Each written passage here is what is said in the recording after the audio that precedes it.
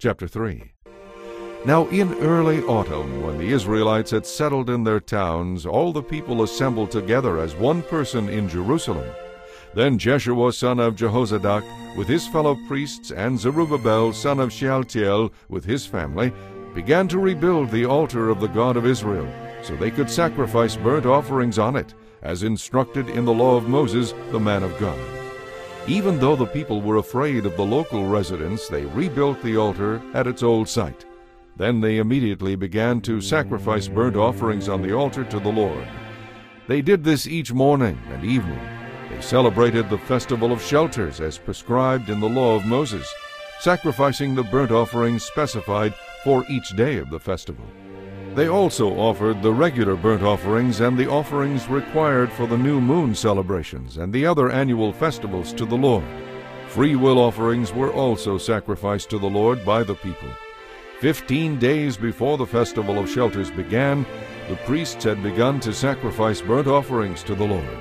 This was also before they had started to lay the foundation of the Lord's temple. Then they hired masons and carpenters and bought cedar logs from the people of Tyre and Sidon, paying them with food, wine, and olive oil.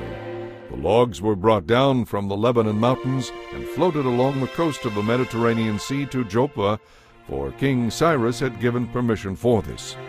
The construction of the temple of God began in mid-spring, during the second year after they arrived in Jerusalem. The workforce was made up of everyone who had returned from exile, including Zerubbabel son of Shealtiel, Jeshua son of Jehozadak, and his fellow priests, and all the Levites. The Levites who were 20 years old or older were put in charge of rebuilding the Lord's temple.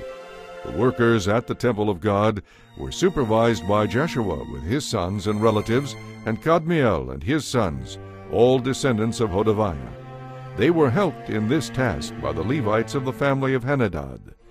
When the builders completed the foundation of the Lord's temple, the priests put on their robes and took their places to blow their trumpets. And the Levites, descendants of Asaph, clashed their cymbals to praise the Lord, just as King David had prescribed. With praise and thanks they sang this song to the Lord. He is so good.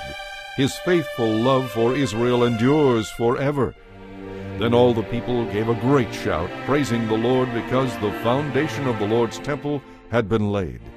Many of the older priests, Levites, and other leaders remembered the first temple, and they wept aloud when they saw the new temple's foundation. The others, however, were shouting for joy. The joyful shouting and weeping mingled together in a loud commotion that could be heard far in the distance.